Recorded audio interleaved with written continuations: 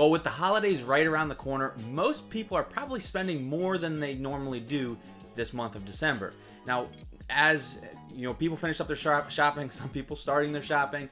One thing to think about is don't overspend. Now, I know everyone wants to treat their loved ones with nice gifts, but one thing to think about is it's nice to give gifts, but it's also not great to go into January and February with a massive credit card bill. And you don't want to pay interest on that stuff, because that $100 gift that you may have got your wife now turns into a lot more. So one thing to think about is always spend within your means, and make sure that you are aligned with what you need to do financially through this holiday season.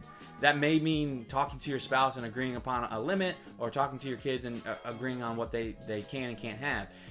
All good things going into the new year. Make sure you're not going into the new year with that massive bill. Keep your spending under control. If you have any questions, let me know. Have a good Friday.